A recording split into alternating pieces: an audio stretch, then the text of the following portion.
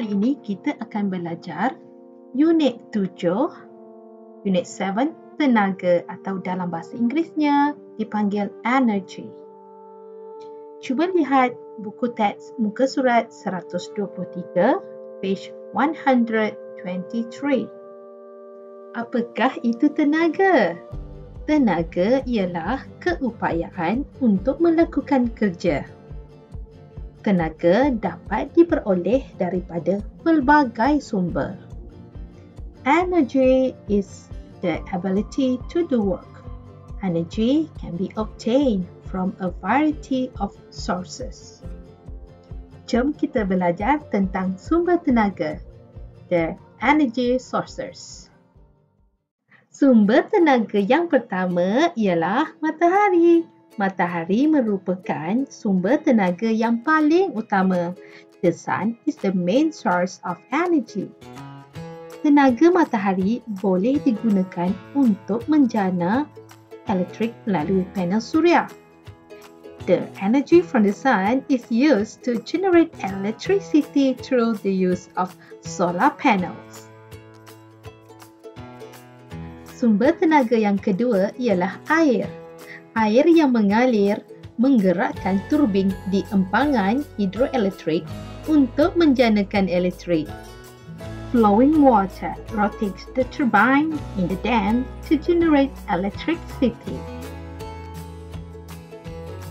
Sumber tenaga yang ketiga ialah biogesim, biomass. Biogesim ialah bahan daripada tumbuh-tumbuhan atau tinja haiwan yang digunakan untuk menghasilkan bahan api dan menjanakan elektrik. Biomass is a substance from plants or animal species used to produce fuel and generate electricity. Sumber tenaga yang keempat pula ialah angin, wind. Angin yang bertiup menggerakkan kincir angin untuk menjanakan elektrik. Blowing wind rotates the windmill to generate electricity. Sumber tenaga yang kelima ialah geothermal, merupakan sumber tenaga tambahan. Ia merupakan sumber tenaga yang diperoleh daripada haba batuan panas di bawah permukaan bumi untuk menjanakan elektrik. A source of energy derived from the heat of hot rocks beneath the surface of Earth. This heat is used to rotate the turbine to generate electricity. Sumber tenaga yang keenam ialah nuklear. Bahan nuklear seperti uranium digunakan untuk menjanakan elektrik di stesen jana kuasa nuklear. Nuclear substances such as uranium are used to generate electricity at nuclear power stations.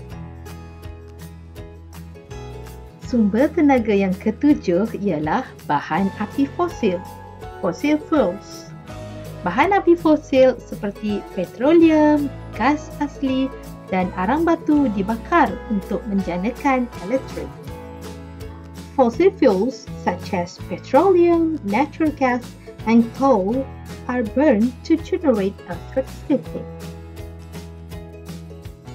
Sumber tenaga yang ke-8 ialah ombak, waves.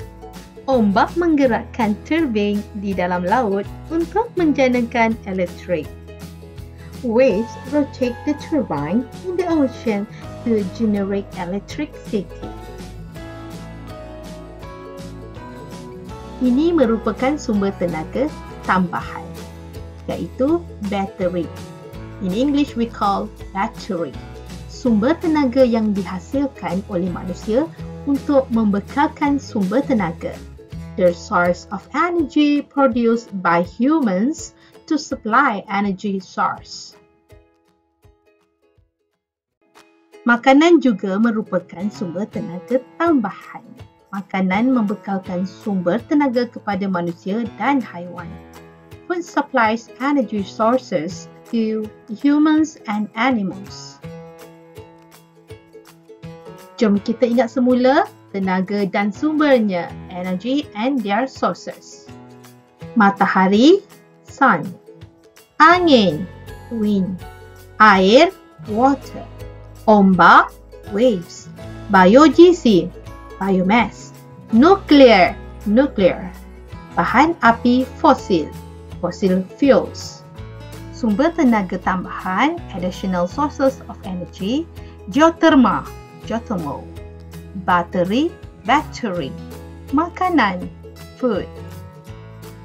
That's all for now. Don't forget to subscribe to my channel.